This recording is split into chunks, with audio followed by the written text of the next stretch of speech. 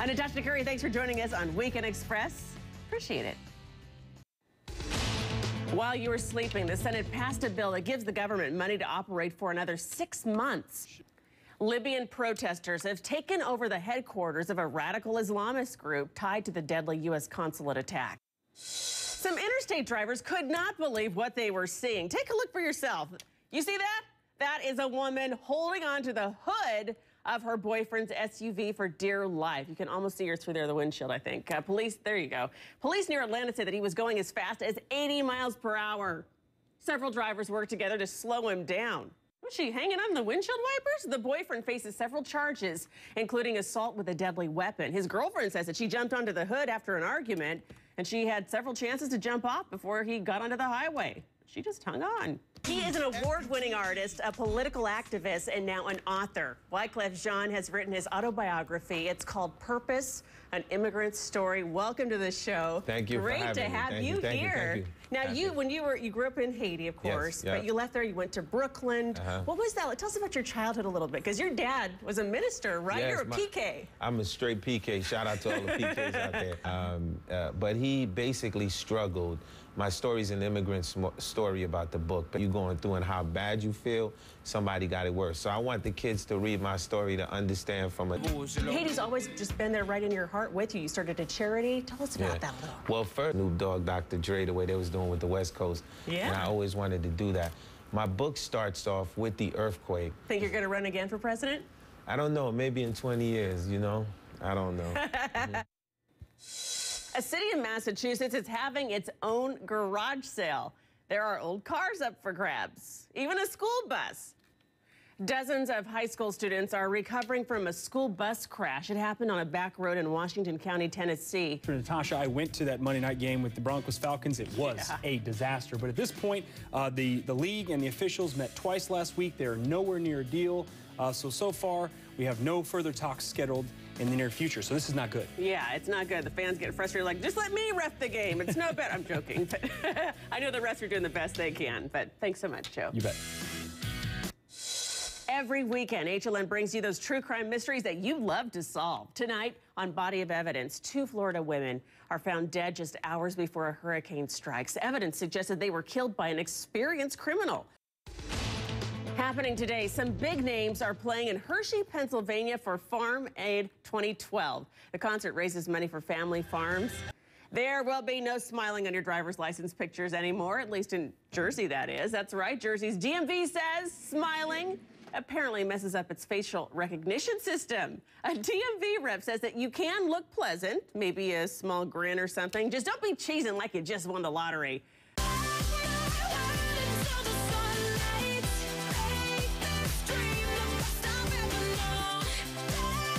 A Florida man is accused of crashing his SUV straight into somebody's apartment, then leaving his little stepdaughter in the car.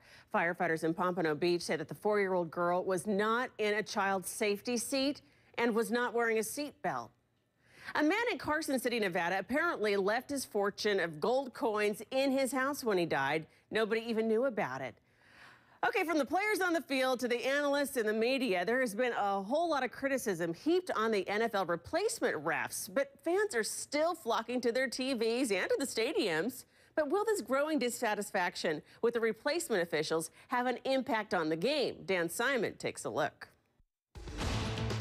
2 wildfires in Washington state could merge into one giant fire of more than 100 square miles. That would be bigger than the entire city of Seattle. Peanut butter lovers, check your jars. Trader Joe's Valencia Creamy Salted Peanut Butter made with sea salt might be linked to a salmonella outbreak in several states. That includes me. I got to go home and check. Trader Joe's says if the use-by date on your jar is May 23rd, 2013 and June 28th, 2013, you need to toss it out. The company's pulling it off all the store shelves.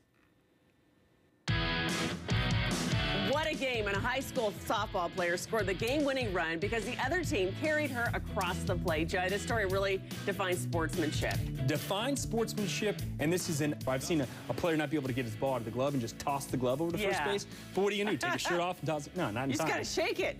All right, thanks, Joe. This year's top CNN heroes have been announced, and now you get to decide who wins the top honor. Anderson Cooper shows you how. Nearly 45 million students ride a school bus every single morning, and every year dozens of bus accidents like these put kids in danger. Would your son or daughter know how to get out alive? There is a new push teaching kids in a fun way how to be safe. And our big thanks again to Big Creek Elementary School in Cumming, Georgia, for giving us special access to their training day. Army Sergeant Davin Dumar lost a leg while serving in Afghanistan last year, and he's getting some amazing help starting his new life back in the States. He's one of the troops that HLN is recognizing for their service. We're going to be doing this every week as we lead up to Veterans Day in November, but watch his story. Oh, so Natasha went to the Monday night game between the Broncos Falcons. It was a disaster. You feel bad for these guys. They're trying their best, but come on already. Get a deal done and get these refs back. Yeah, hopefully they'll get a deal soon. Joe, thanks.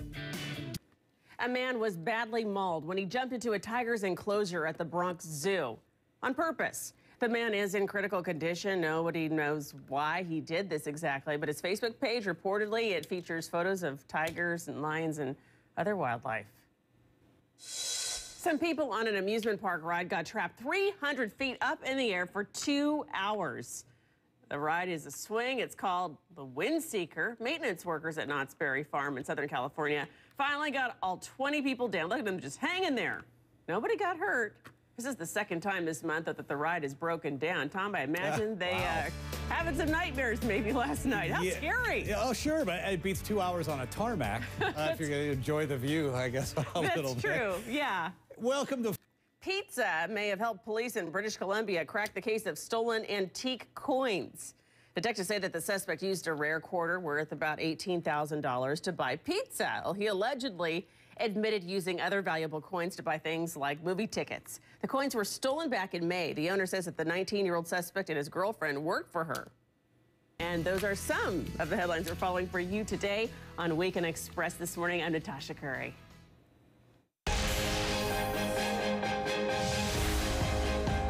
It's been a busy week on the campaign trail, hasn't it? Both President Barack Obama and Mitt Romney have been courting the Latino vote, trying to see who's going to get it. Of course, then there was that secretly recorded video. And now Romney's 2011 tax return is a whole lot to talk about. Political contributor Jason Johnson and from Miami, Republican strategist Anna Navarro. Thanks, guys, for joining us this morning. Thank you. Jason, let's start with you. Governor Romney, just released more information about his taxes. We've been waiting for this for quite a while, but I mean, not his full tax returns. We're talking about a summary here. Is that enough for voters, do you think? I mean, not really. Anybody who actually cares about Mitt Romney's... A summary? A piece of paper? The people who criticize... Quiets things down a little bit for him on that. I know his camp's open, so, but let's talk about something else now, because got a lot to cover. Let's talk about this video released on Mother Jones' website. Democratic voters rather than trying to court Democratic voters. That's the only thing I thought was wrong. He expressed what he believed, but you shouldn't insult the other people. You can get some... Anna, what do you think? The 47% comment, do you think that that's, is that going to hurt him that much?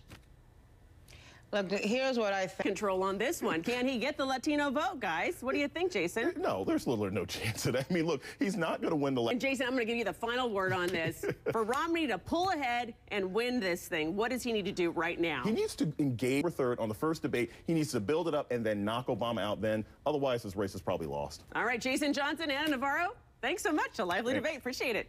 The mom of a college lacrosse player who was murdered in 2010 is hoping to save other women. Yardley Love was killed 3 weeks before she was supposed to graduate from the University of Virginia. Her ex-boyfriend, who was on the men's lacrosse team, is serving 23 years in prison for the crime. Love's mom set up a foundation in her daughter's memory to help fight domestic violence. Businesses are rushing to build solar plants in the Southwest, but taxpayers are paying for this, of course. According to the LA Times, taxpayers have paid billions of dollars for solar projects, but the companies are also getting government grants, loan guarantees, and tax incentives. One expert said that power prices could go up by 50% with solar power. But a Department of Energy official says that those high power prices will go down eventually. He says the government needs to subsidize these companies to promote clean energy.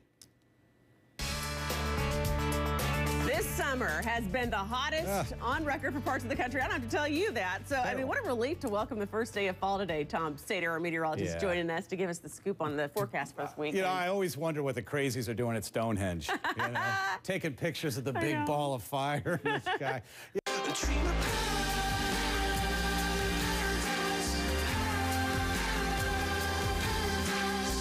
An unemployed mother rode her daughter's bike 26 miles for a job interview. Drivers in the nation's capital, beware, because you may be on camera the next time you pull up to a stop sign. It could result in a big fine. Sandra Endo explains. A little girl looked like she was springing off a trampoline when her soldier dad surprised her at school. Look. All right, that's all for today for Weekend Express. Thanks so much for watching. We'll see you right back here tomorrow morning at 7 Eastern. Meantime, up next, HLN Mysteries. Have a great day.